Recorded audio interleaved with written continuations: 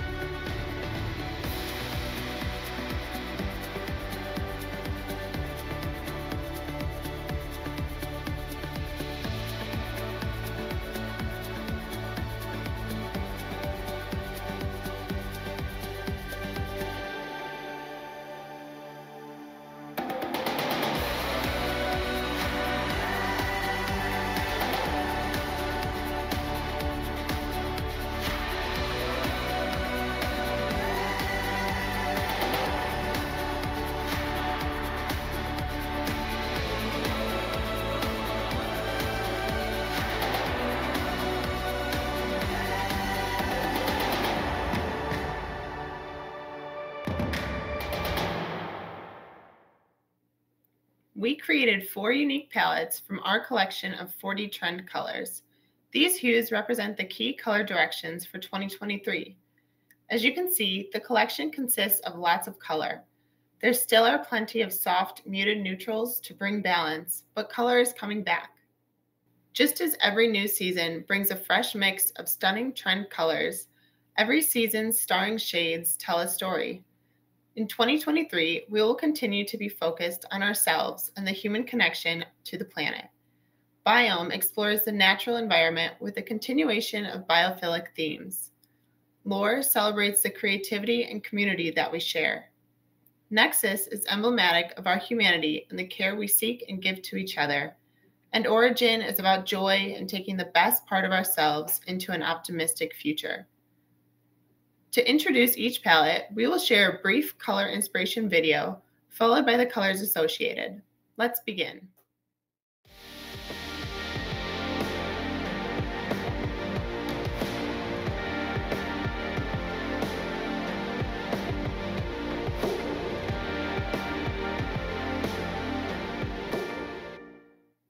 With beautiful earth tones and a blend of muted greens and blues, the Biome palette takes inspiration from nature and the natural world. This palette preserves peace in an atmosphere of delicate mushroom taupes, lichen grays, rich earth tones, and the colors of a cloud-studded sky.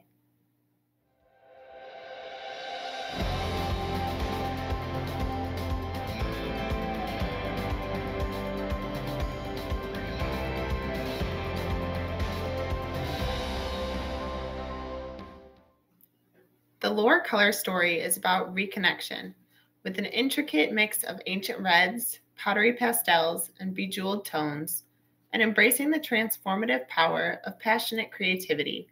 The Lore palette tells the story of the maker's sensibility inherent in human nature.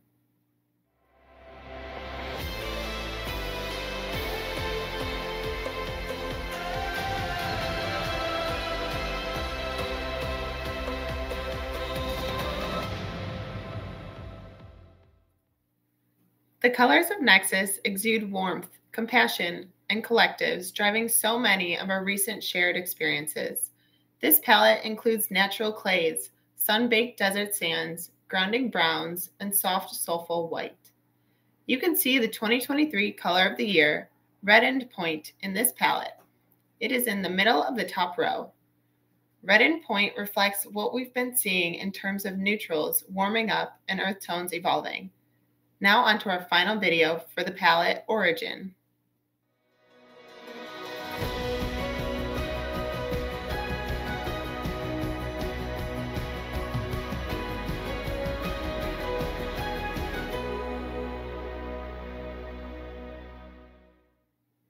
These colors in the Origin palette are colors of pure personal joy. Residential spaces are experiencing an exuberant revival of tried and true classics and updated takes on time honored aesthetics. We recharge with free spirited brights, magnetic deeps, and a whisper of restful neutrals. And that concludes our color forecast. Each palette characterization allows us to paint a picture of a future where people are the nexus of change in a time when shared experience unites us all. And now we'll begin our panel discussion. Welcome. My name is Janet Miller. I'm a designer account executive with Sherwin-Williams, and we're here today to talk about color conversations and color mix color forecasting with our panel of experts. And now I'd like you to meet our panel. If you could start us off, Jeff. Sure. My name's Jeff Hester. I work at Hester Decorating. We're a family-run painting business. We've been around for 55 years. My father, Tom, started the company, and he wanted to be the best painter on the North Shore. And my brother and I are second generation now, and we run the business. And I actually have my children. My 3 boys are in the business, so we are a third generation company. I'm Annie Conway. I'm one of the 2 designer account executives for Sherwin-Williams in Chicago. I've been with the company going on 7 years now. I started in our management training program and worked my way up to be a store manager. I was a sales rep after that, so I worked directly with people like Jeff and his team, anybody who purchases paint. And now it brought me to Chicago to be a designer rep to support designers in the area. Hi, I'm Lauren Coburn. I'm an architectural interior designer. I came to Chicago originally to attend the Art Institute of Chicago, got my degree in interior architecture. And from there, my first job was working for Stanley Tigerman and Margaret McCurry, 2 architects that I had studied. I'd studied their work my whole life, and so it was a very exciting first job, and it was there that I learned how to be an interior designer and definitely create interiors that are very architectural in nature. And I've been on my own now for 19 years at Lauren Coburn LLC. Hi, I'm Joan Craig. I'm an architect and designer. I've been in Chicago, I guess it's been 17 or 18 years now. We have offices in New York and Chicago. We are a collective of 16 architects and designers working on residential projects and hospitality. So happy to be here today. Thank you, Sherwin-Williams, and Make It Better. Thank you so much. Honored to be here as well. Yes. So we'll start with Joan. Joan, can you tell me what design services are offered through your company? Sure. Sometimes we are architects with other designers. Sometimes we are designers with other architects. I'd say most of the time we provide both architecture and design services. And we work on everything from large-scale projects, master planning for clubs, for instance, private clubs. We have done work with the Women's Athletic Club here in Chicago over the past 10 years or so. The Saddle and Cycle. We're just starting a project with the architects Chip Van Wijze and Herschout at Indian Hill. So larger projects down to freestanding homes. We're working on a house right now in Milwaukee and a family compound in New Hampshire. Down to very small projects. I mean, we have a lot of repeat clients, and if a client asks us to do a child's dorm room or powder room, we're all in because, we enjoy getting to know families and developing relationships. Nice. Lauren, what types of projects do you offer to your clients, and how do you help them select color? Sure. I work primarily in residential. Most of my jobs are residential. I have a passion for really getting to know people and the psychology behind design, and I think that's what draws me to residential design specifically. I do all full scope interior design, although lately I've really been mainly helping people build homes ground up, renovate full homes, and really be part of the full scope from day one and working collaboratively with architects and builders, which are my favorite projects. It's the collaborations that I think create my best work. And so I've been doing a lot of new home construction, really since COVID, building a lot of homes ground up, a lot of full home renovations, just given the little inventory out there and just people figuring out through COVID exactly how they want to live and how their family functions and what they want a house to look like. Good. And And Jeff. color. I'm sorry.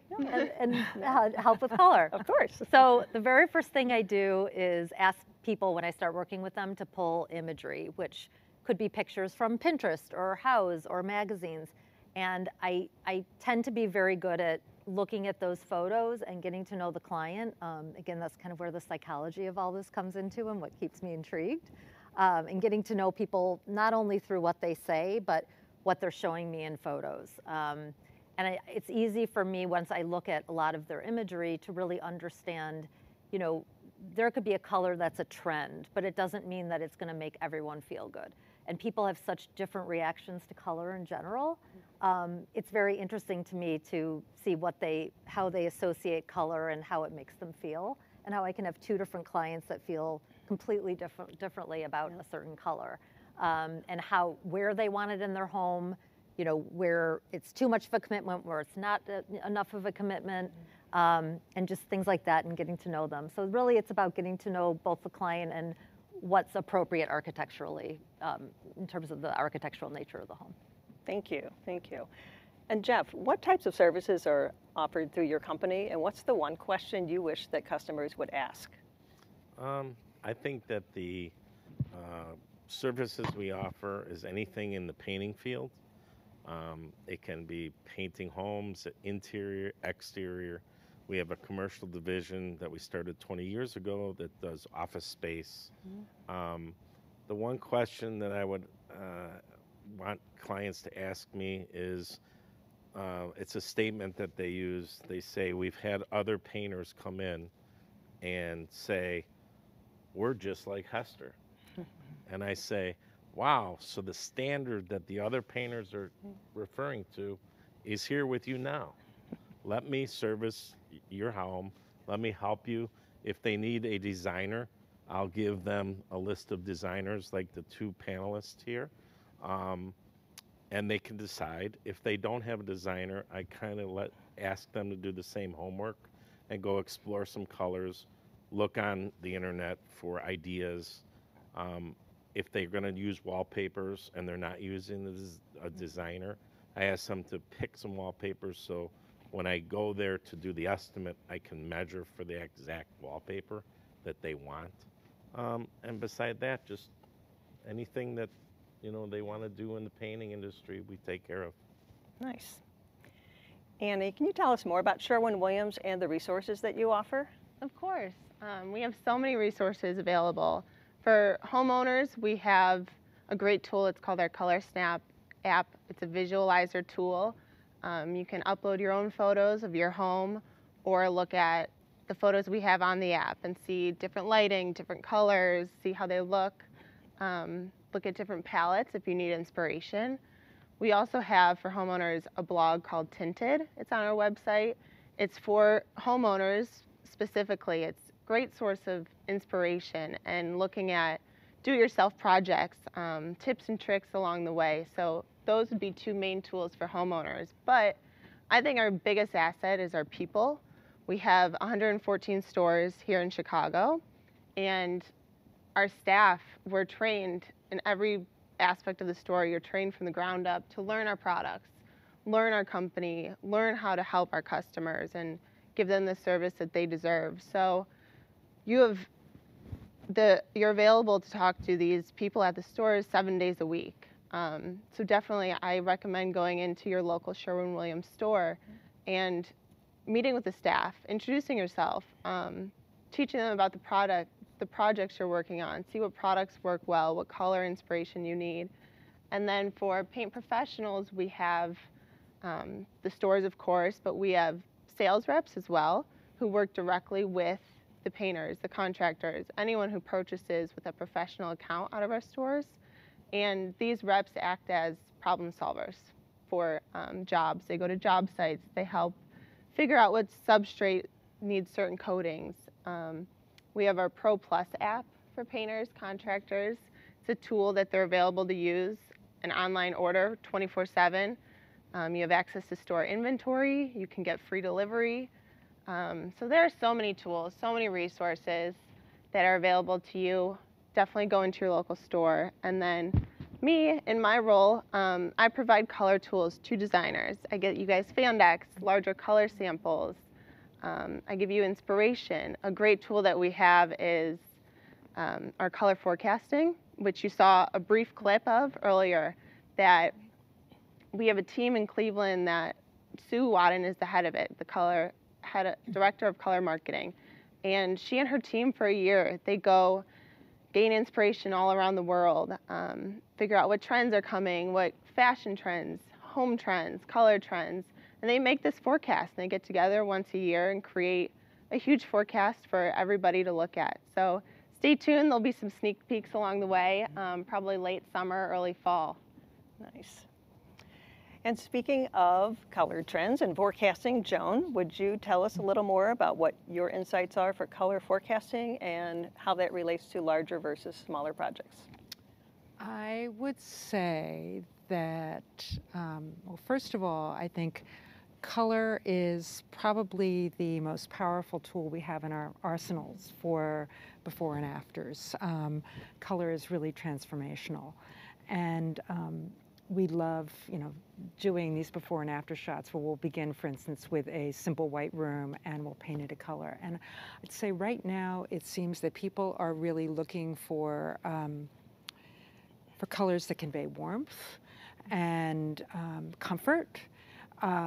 Personally, I'm at a point where my office keeps laughing at me because it seems like with every project I want to do a blue and brown story, combining warm and cool colors. And I would say in terms of design in general, our clients are looking for, number one, comfort. I mean, when we think about emerging from the cocoon of COVID and leaving our sweatpants behind, people are still looking for that sort of level of comfort. But they're interested in getting back to a stronger sense of style. And chic is very much on everybody's minds right now as we're sort of coming out of the last few years. In terms of other trends, I would say ease is another thing. Ease of maintenance, having a sort of relaxed home. So we're looking at a lot of textiles, indoor, outdoor textiles that are no muss, no fuss. What else would you say, Lauren? I mean, those are sort of comfort, ease, relaxation, warmth, chic. I mean, those are the words that come to my mind. I would completely agree. I am doing more dramatic rooms now that are very chic. I think that people in general since COVID, I know I'm definitely guilty of having too much gray and white on my website. And I think now people really since COVID, I think want unique and something that their friends don't have. They want moments of surprise walking through their house that they can't just go and see anywhere. They want it to be personal. Yes, and to be personal. So I've definitely been using more like artisans, more of Hester doing, beautiful finishes on walls. Things that are special. And I think like the craftspeople and the artisans are just fewer and further between now. And I think people are returning, back to wanting that special, finish or that special thing in their homes. And color's one way to do it. I agree with you 100%. Yeah, it's nice to hear. And Lauren, what about the difference between interior and exterior? How do you see that process of what's trending applying to both interior and exterior? Is it the same or is it different? Definitely different. With the homes that I've been building and collaborating with excellent architects and builders, I definitely think people are willing to take more risks inside than outside. But it's also important to me that the exterior of a home does flow through the interior, so the interior and the exterior always feel seamless. And that my thing that I've always said is pick your focal points so you don't have too many amazing things going on at once because it's just too much of a good thing. So maybe if you do have kind of neutrals flowing through the body of a home, maybe you enter the powder room and it's a beautiful jewel and a happy surprise, right? It's like just a happy surprise. And so that's how I tend to kind of bridge drawing cues from the architect and kind of being inspired by the architecture and bringing those colors through, but also creating kind of moments of joy. Yeah. Nice. So we'll start off with a lightning round, just everyone picking their favorite 2 colors, or go-to Sherwin colors. If you want to start, Lauren, since we Sure. left off with you, just to give us your 2 favorite colors. Well, I love Repose Gray because I think it's the gray that people still like, but it's the warmer of the gray. It's the grayish, as everyone's saying. It's kind of like going back to what Joan said, bringing through the warmth, but still it's a nice neutral, I think, for people who don't want gold or tan or yellow, which a lot of people are adverse to now. And then for a pop of color and surprise, I just did a room in Moscow Midnight, which I loved in a high gloss, which a library. Beautiful. It was just Oh, really nice. just rich and warm and chic Cozy. and sophisticated, but cozy. Yeah. Nice. Joan?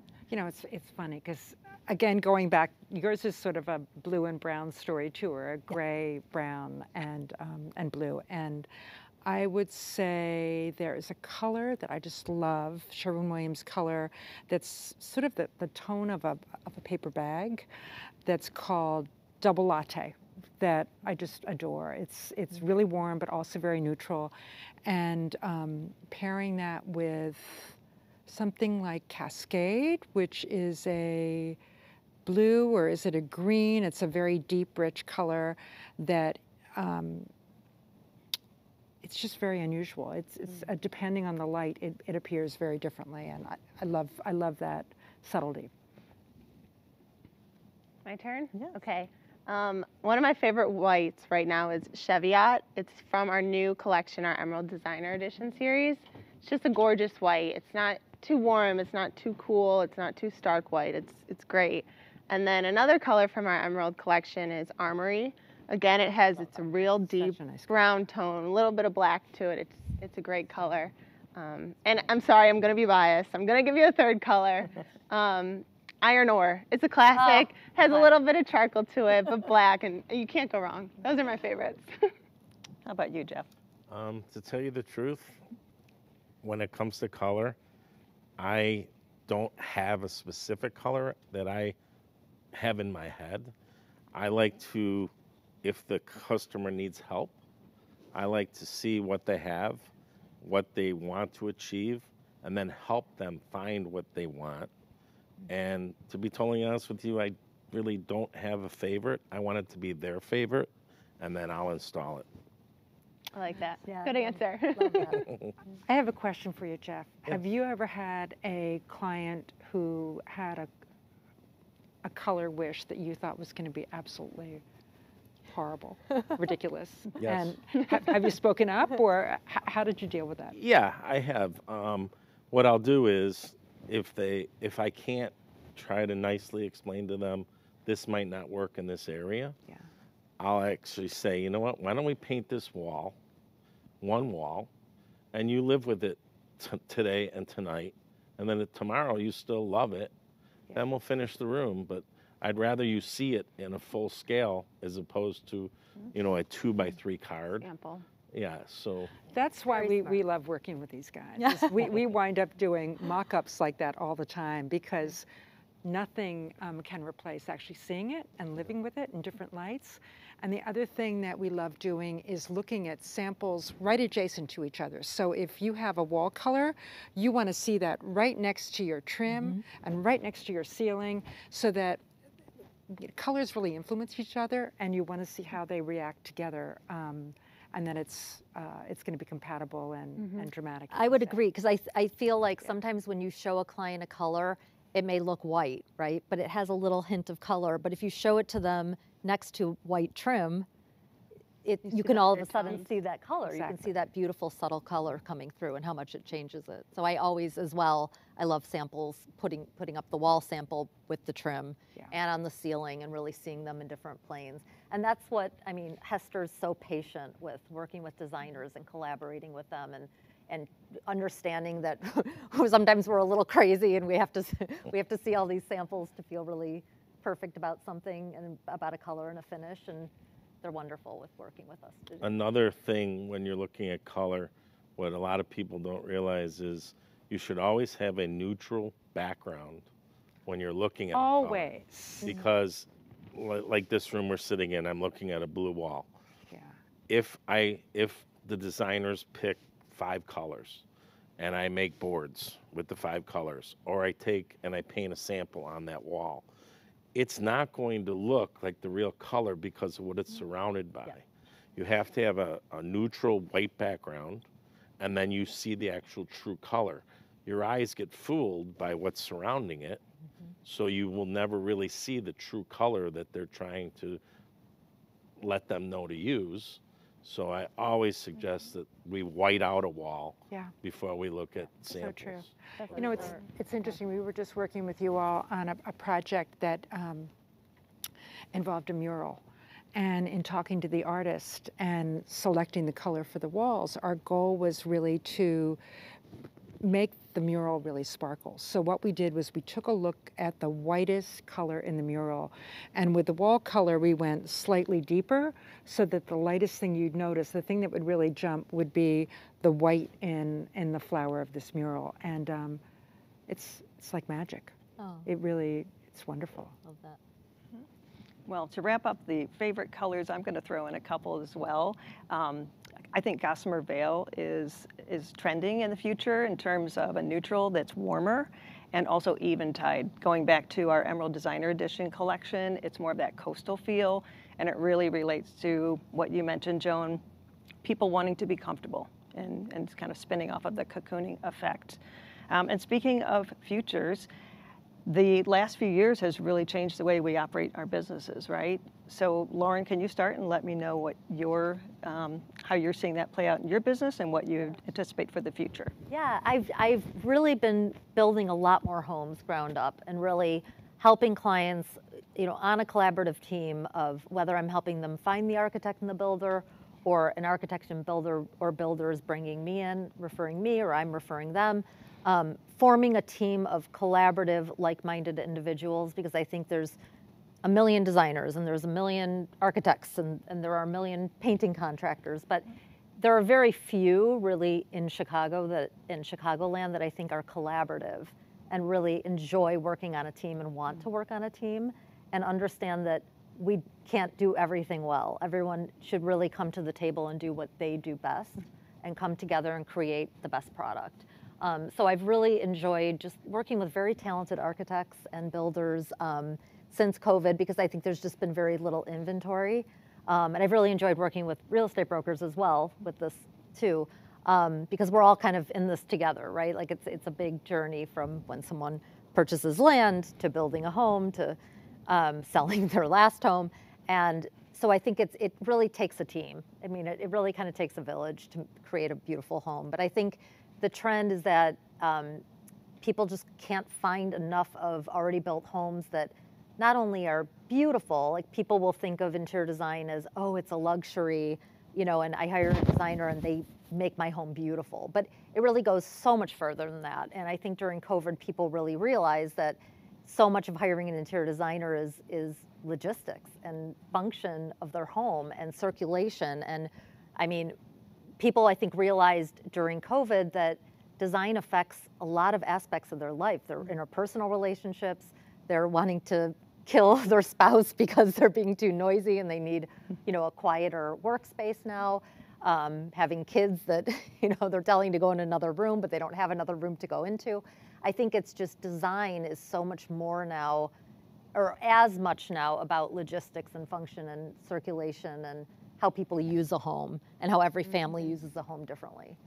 So I've really enjoyed kind of the full process of building homes, because I think we're able to create exactly, one home might be unorthodox in terms of how that family thinks about how they want to live, but it makes all the homes I'm working on different. Mm-hmm. Well said. And Joan, can you tell us what success looks like for your business in the next few years? I would say probably my biggest professional accomplishment has been the team that I've built. And my goal, and Lauren and I were talking about this earlier, just how competitive the market is right now for talent, is just keeping our team together and keeping us working on larger and more exciting and better and more fun projects and more fabulous places. It's been interesting with COVID. I think a lot of our clients have moved elsewhere, or they moved elsewhere. A lot of Chicagoans have wound up going to Florida, Arizona, California. I mean, that's always been the case, but more and more so. And we've really developed many more ways to work remotely and to remain close to our clients no matter where they are, through monitoring of job sites, through creating presentations and packages that we can send out to them so they're very aware of design development. And that's really opened up our business, working a lot more in other places besides our regional areas of Chicago and New York. And that's been a game changer. That's so nice because it keeps your clientele and it broadens it. You follow them where they go. You meet people that they meet along the way. It's a really cool, I guess, a good thing that's happened from COVID. Absolutely, it's a silver lining. Definitely. And going on that too, you know, when I talk to other designers, I think we all usually agree that our best business comes from our existing clients, people we've worked with, because they tend to refer people to us that we also want to work with. Yeah. You know, more so than the publications, more so than, you know, things like that. We'll take that too, though. 100%, yes. Bring more. Absolutely, I'm open. But yeah, I think that at the end of the day, it's really nice to be able to keep your clients and meet their friends and be able to work. Definitely. Yeah. Mm-hmm. Nice. Jeff, what do you see on the horizon for yourself and Hester Painting? Well, a lot of times people talk about quality and service, and everybody says, we have quality, we have service. I think the reason that Hester Decorating has been so successful is we train our men. We have the best painters. Our men go through an apprenticeship. They go to school 1 day a week, and they work 4 days a week. The two men that my father started the business with retired with our company. And so we actually, that's the way we build our service and our reputation. Our men are proud of what they do. It's not their until I get a better job. It's their career. They have pensions. They have health and welfare. My men get paid, and women. I want to make sure everybody understands. It's a habit that older guys just don't think about that often. But our journey persons can do anything in the field. Everybody has specialties. And the way that Stephen and I are looking toward our eventual retirement is we have this constant ladder flow of new talent coming in, getting trained in our ways. We have my 3 boys that are in the business that will be able to walk away and know that it's going to run for a long time into the future. And it's endless. I mean, it's a fun thing to watch develop. You build a team and you let it go.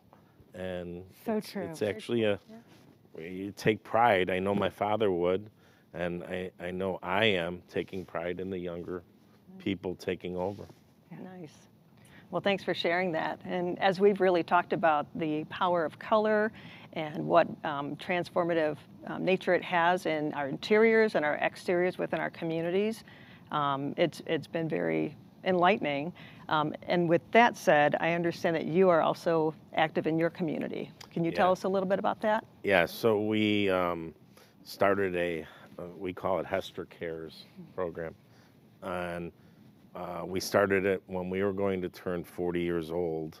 Instead of having a big party and celebration of our workers, we all decided, the employees and the management staff said, let's do something to give back to the community that supports us so well. So we reached out to our clients, we reached out to our employees, and we said, do you guys have a charity project that could use a paint remake? And we got about 15 in the first year, so our 40th anniversary, we got 15 responses, anywhere from painting this whole high school, which obviously was not what we intended to do, to helping. So we ended up going out and looking at these places. We did a place in Naperville called Almost Home for our 40, and every 5 years we've been doing this. About 30 of our employees volunteered. Then we did a remake when we were our 45th anniversary. We did a remake a redo of the Wilmette Theater, and we restored the lobby there. And then for our 50th, we did Maryville Academy in Chicago. We painted all their hallways and their lobbies. And this year is going to be our 55th, and we're actually, because we've got pretty much all the employees want to do this, we're doing 2 different projects, and we're going to announce it later in April of what we're doing. And we've wanted to mention that we've won Make It Better's Best Painter since they've had it. We've been undefeated in winning it every year, which we take great pride because our customers vote on that, and so that's really exciting. Yeah. That's so exciting. Yeah.